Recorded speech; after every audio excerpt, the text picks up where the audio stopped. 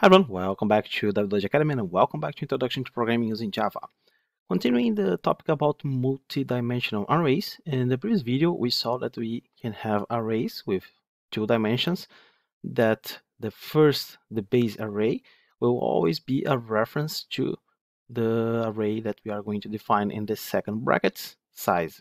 So basically here we have the base array, two positions, and then each one of these positions, it's pointing, is referencing another array.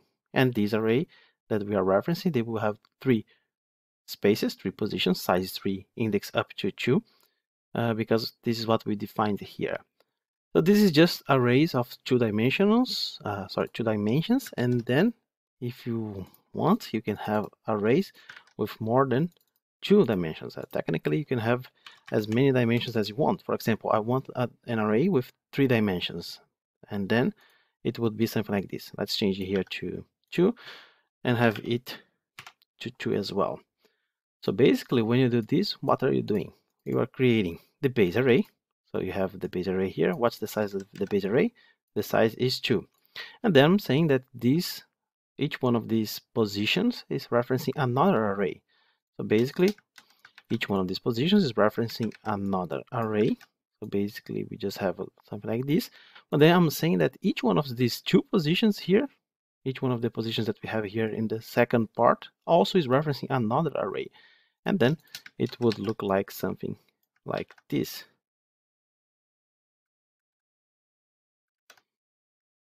So the first array, it will have a reference to this array. So basically, this is what I have to remember. The last part is the part where your type will be used. So this one is also having a reference to new arrays. So new arrays, and only then these ones will be actually some value. So if I take a look here and here, they will have the values that you defined your array. For example, integer. So just random values. So this is what I have to remember. You can have as many dimensions as you want, and then from these dimensions you have to draw. If you are not feeling comfortable, just draw, that we will understand how it's working.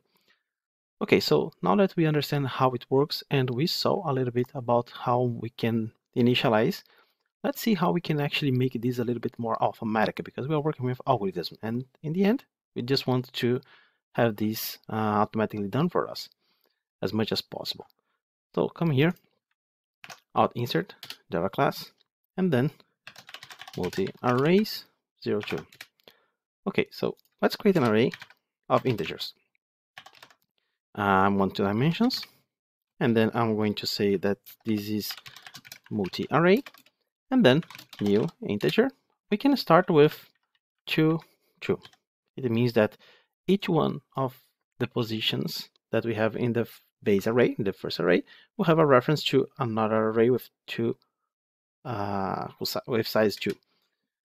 Okay, so how can we actually initialize that? Well, remember, if you have multidimensional arrays, and you go back to the previous exercises here, you will see that we have 2 different, let's say, variables that will need to be incremented by 1. So the first one will have to stay 0 until you go over every one of the other positions. If we go back here to page 8, so we have the first one. So I'm starting with 0, and then I'm going with 1, 2, 3. If this is a matrix, then you can see I'm with position 0, and then I'm go 1, 2, 3, and then position 1, and then 1, 0, 0, 1, 1, 2, 2. So basically I have to hold 1 and keep incrementing. Now we saw that somewhere.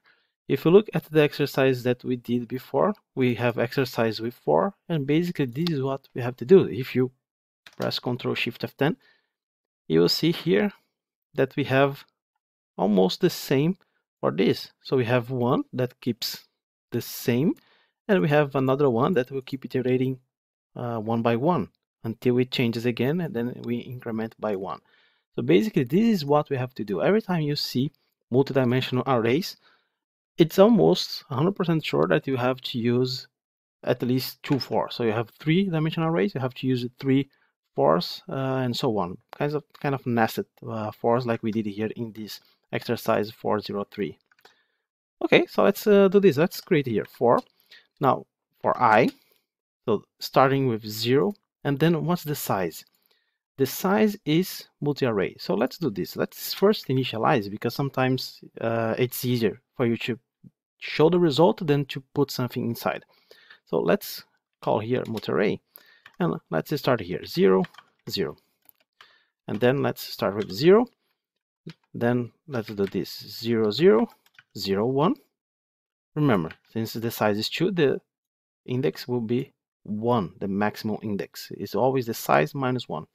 And then 1 0 1 1. Right, now let's print this, because there is a thing that you have to be very careful when you are printing. Actually, let's start with 2 3, the same way as we have here, because then we can see exactly what's happening. So 1 2 3 4 5 6. Let's go back here. Then let's press Ctrl D here, and then select here Ctrl D. So 0 0 0 1 0 2. Since the size is 3, the index will be up to 2. 1 0 1 1 1 2, and then 0 1 2 3 4 5. Now if you come here, now we're starting with 1 1 2 3 4 5 6. Let's do the same. 1 2 3 4 5 6. Okay, now let's print this value. Now I need to iterate over everything.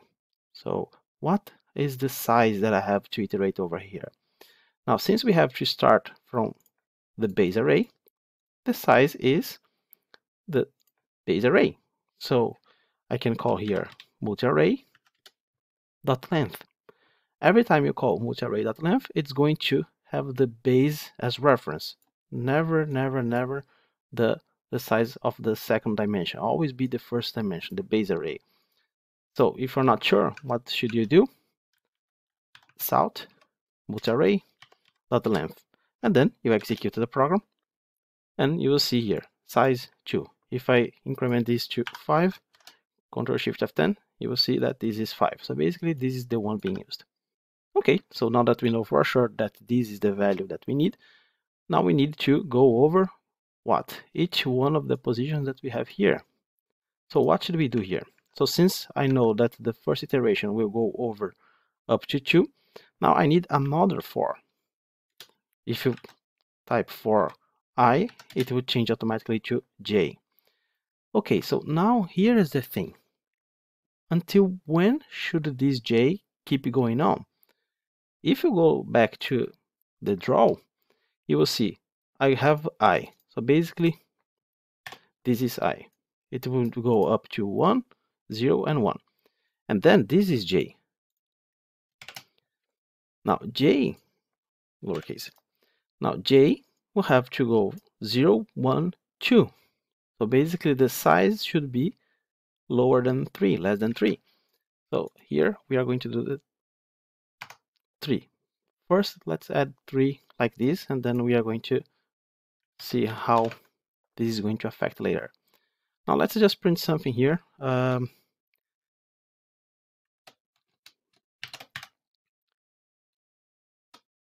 gonna teach you something new in the next video that is going to make our strings a little bit better to understand, because now I want to do something like this, and you are going to see that this can be very difficult to understand. So we have I, but I also want to have J here. So J plus, then you close. So position I, position J, and what's the value that I have? Now the value that I have is, I will get here multi-array, position I and J. Okay, let's see, Ctrl Shift F10. So as you can see, 0 0 1 0 0 0 1 2, and so on. Basically they are matching exactly what we have here. So as you can see, the first part is I. So I is fixed until j goes over what we defined here. Basically less than 3, up to 2.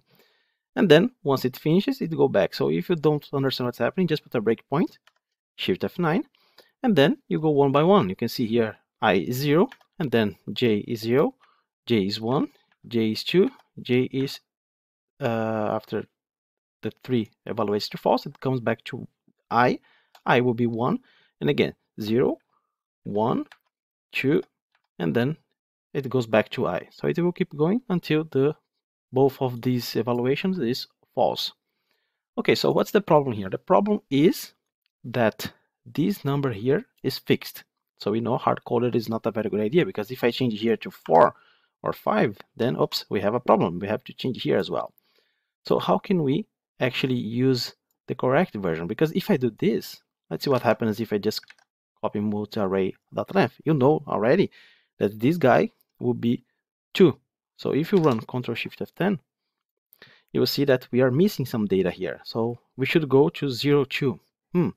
So basically what you have to do is get the length of the reference of the array. So basically, if you look at the picture, what's the size that the second iteration should go? The size should be the size that this position, the size of the array of that this position is having a reference. So basically, what's the size here? 3. And how do I get this array reference? Well, the reference is basically position I, position 0. So what I have to do here is the following: multi-array and the position I dot length. So basically, when you see this, when you see multi-array position I for the first iteration will be 0. And then when you look at here, what is the size of the array that the position 0 is having a reference? Well, it's 3. Then it will be 3. Ctrl-Shift-F10. So as you can see here, we have everything correctly set.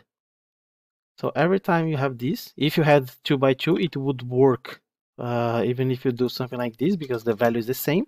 But you have to be careful and always use the I here.